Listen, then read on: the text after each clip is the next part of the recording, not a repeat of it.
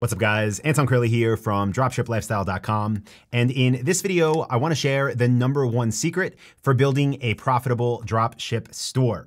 Now, what I think would be kind of fun before I share this is if you pause the video, and I'll give you about 5 seconds, and write down what you think it is in the comments. So what is the biggest secret to building a profitable dropship store? Pause it and I'll be right back.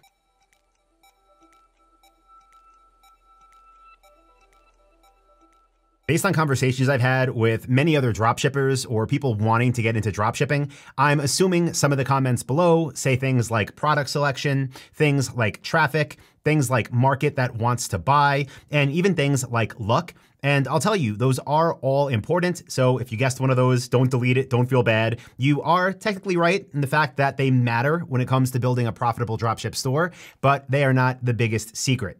The biggest secret to building a dropshipping store is to make sure your primary focus is always having happy customers. And you might be thinking, okay, Anton, that sounds fine, but how is that gonna help me make money dropshipping? And the truth is, by itself, it's not. But if you zoom out and you use making sure you have happy customers as the biggest input in your decision-making framework, you will build a profitable dropshipping store. And let me give you some examples of how I think about this and how I would encourage you to think about this as well. So when it comes to product selection, right? Like I'm sure some people guessed, when you're thinking about having happy customers as the end goal, you're going to do things like only sell quality products from legitimate brands. On top of that, you're also only going to advertise products and market them as described. So actually advertising things for what they are and not selling something and trying to talk it up either through your copy, in your ads, or on your page as something that people might feel deceived when they get. Now, on top of that, if you really want to care about your customers and make sure they are happy, you are going to be offering fair pricing. Now, on top of that, you're going to be making sure you're helping your customers through your product pages make informed buying decisions. And when all these things are true, they're all things that go into product selection, but remember, they're all things that lead to having a happy customer. Now let's continue this thought and think about how having happy customers informs other decisions that we have to make in our dropshipping businesses. The next would be when it comes to shipping, a huge input and a huge factor on how our customers feel about our companies. So obviously, if we want happy customers, we are gonna make sure products ship fast and get delivered fast. So we're probably not gonna do things like dropship from China. And we're probably not gonna do things like sell products that are out of stock and not mention that on the store. Now, on top of that, we're gonna make sure we always have tracking numbers for our customers. And if we want them to be as happy as possible, even happier, we're gonna make sure those tracking numbers get automatically sent to them and they automatically get updates as the product gets closer to their home or business. Maybe we do that through an app like Aftership. That is a great app that works with Shopify.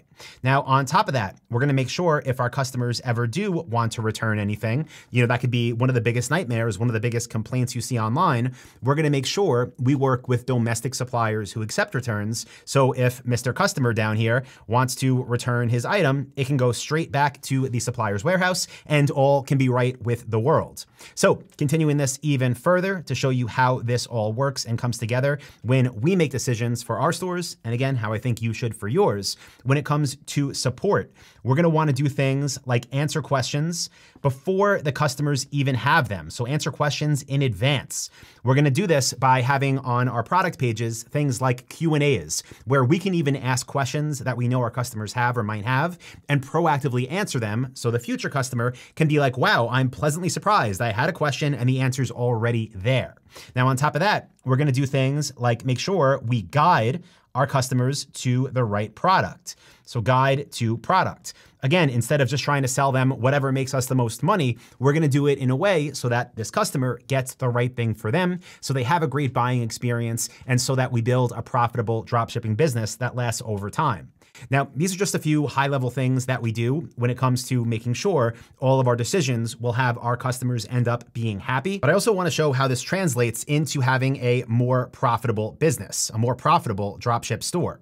So for example, if we are selling only high-quality products to our customers, well, guess what? That means we are going to have less returns because customers are going to like what they have. They're not going to ask for as many returns. They're not going to file chargebacks, and the profit will remain ours. On top of that, that, if we ship fast, we're going to have less customer service to deal with, especially if we're proactively sending these tracking numbers. We're not going to have people emailing us saying, hey, where's my order? Because we're being proactive. Again, it's making us more money. We don't need to be at the computer as often to deal with customer service. We don't need our team to be responding to emails as often because we have less emails coming in.